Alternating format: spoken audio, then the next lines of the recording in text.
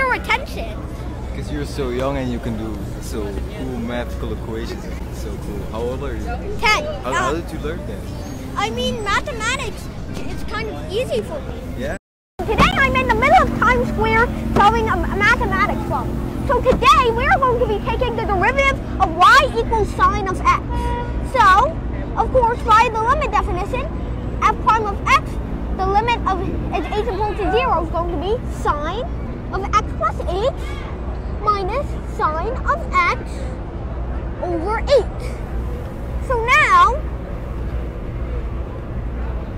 it's actually pretty good to know that sine of two angles, sine of x plus 8, is going to be equal to sine of x times cosine of 8 plus sine of 8 times cosine of x.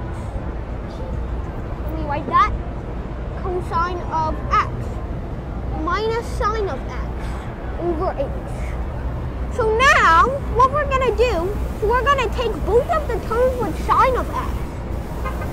So sine of x, cosine of 8, minus sine of x, plus sine of 8, cosine of x.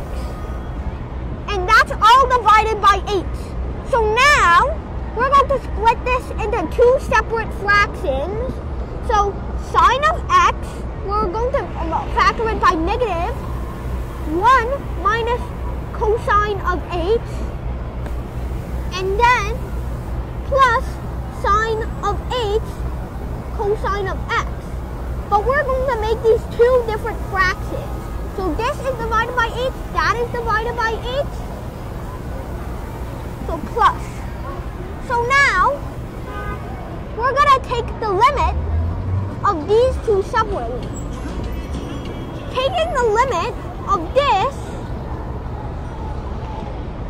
is pretty easy because this gives you this part, taking the derivative of this part gives you 0. So this entire part is set to 0.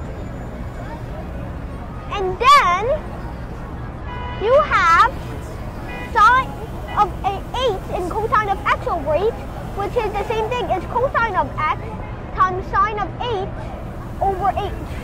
And taking the derivative of sine of 8 over 8 as h approaches 0 is going to be 1. So you get f prime of x, cosine of x times 1, so cosine of x.